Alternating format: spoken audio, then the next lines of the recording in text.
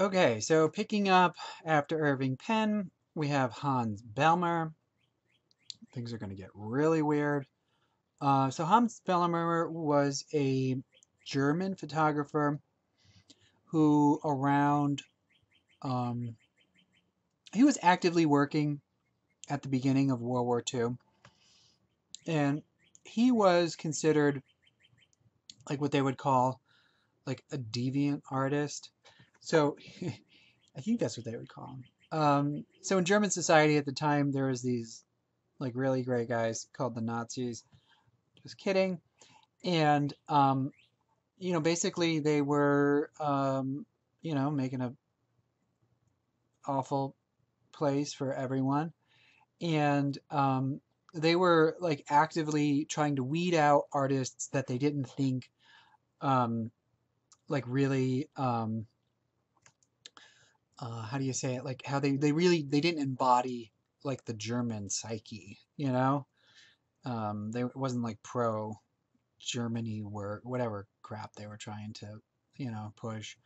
So artists like Hans Bellmer, who was a photographer, in dealing with these like really bizarrely uh ideas of sexuality and just like really screwy things. Um, you know, so they would take artists like him and either like put him in camps or just kill him. They killed a lot of artists. So Hans Bellmer fled. He made the right call. I think he went to Paris. He may have gone to New York in the end. A lot of artists who went to Paris eventually went to New York. I'm not sure. But he was this photographer, and he's not well known, but he's certainly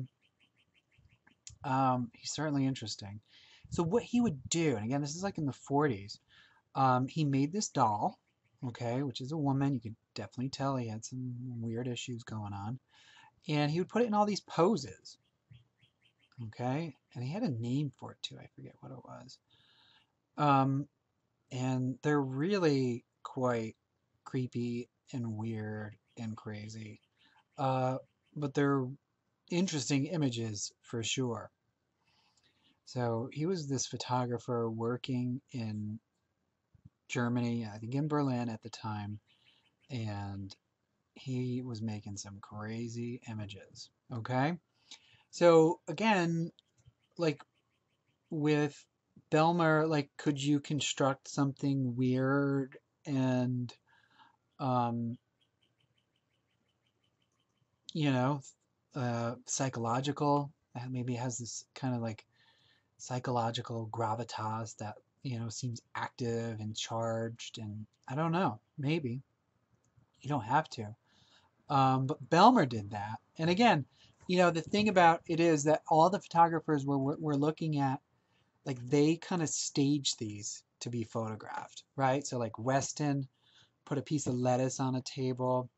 Irving collected cigarette butts. Here we have um, Bulmer, Belmer, sorry, making this weird sexually charged doll and messing with it, creating these kind of uncomfortable situations. Here has like a little bit of color. He would hand color these as well, which is cool. He'd like paint on them. So if you're like, hey, how do you get color film back in the 40s? Um, well, he didn't. He would make a black and white print and then hand color it. And here he put these dots on it, which I like quite a bit. It's a beautiful photograph. I just love this one. The way he's playing off the shadow in space. Again, lots of issues. But, who doesn't have them? Okay, I'm just going to go a little quicker. This one's frightening. But that hand tinting looks really quite cool. I love this one of this shape. And I've never been able to figure out this shape in the foreground, if he painted that on or if it's part of the photograph. It's so exquisite. And then the relationship between these two things. Okay, John Fall. following that up with some good old American 1970s conceptual art. So John Fall, again, staged these interactions.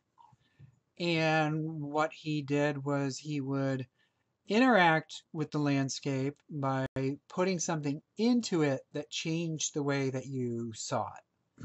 Um, he's a Californian artist, like 70s, very cool, very interesting.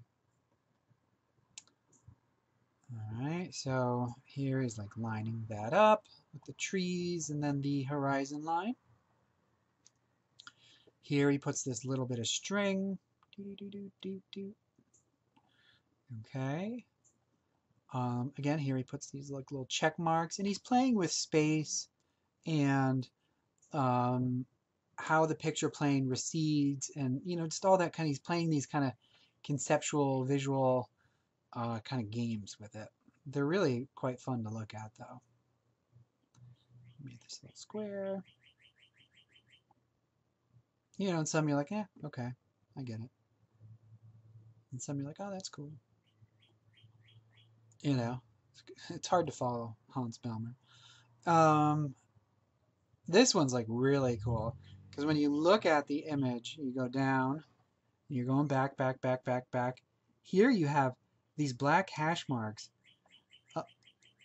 It's got to be at least 25 feet away. And then he comes back.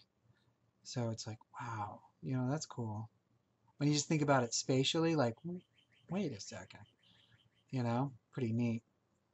And that would be an example of like, having a pretty deep f-stop, So think about those kinds of things. Oranges, okay.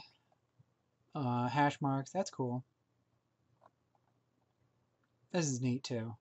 We kind of frame within a frame, guys. Little circle, half circle, sorry. Continuing that dip. That's cool. Again, I've never figured out what that was. Was it like a mirror or was it like a tuna can? I don't know. It's neat though. Here's like a squiggle. Okay, almost getting there, but I think before we finish up, I'm going to pause here. We'll come back. And how many slides are left? I think there's like 20. Okay, so this will be a three-parter.